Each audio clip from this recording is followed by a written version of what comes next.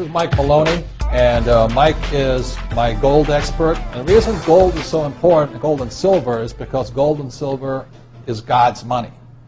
It's money made by God. And then in 1971, the U.S. government, under President Nixon, took God's money and turned it into man-made money. Never in the history of the world, this is the thing, never in the history of the world has this ever happened.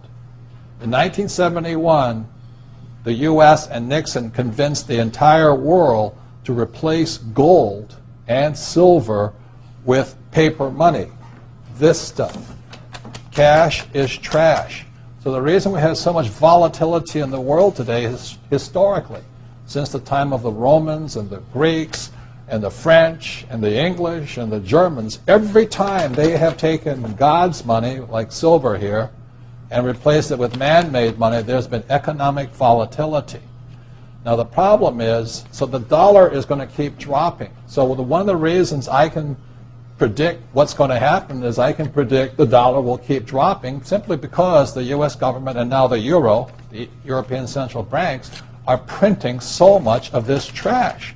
So you'll see gold going up in price, oil going up in price, real estate going up in price, because this is trash. So that's what happened in 1971, has happened throughout history. And the reason this current election doesn't make any difference is the only person they can put this back in place is a strong, charismatic leader. People like Julius Caesar, Napoleon. That's why they were such great leaders, was they actually replaced this with this. Unfortunately, we do not have that person among the candidates. I know Ron Paul, philosophically, I agree with him as closely as possible, but unfortunately I don't think Ron Paul has the chutzpah, as my Jewish friends would say, to change this whole thing. So there will be more this printed than ever before, which means the dollar keeps coming down and other things keep going up. And that's really what's going to happen. It's predictable. And eventually this will go to its true worth, zero.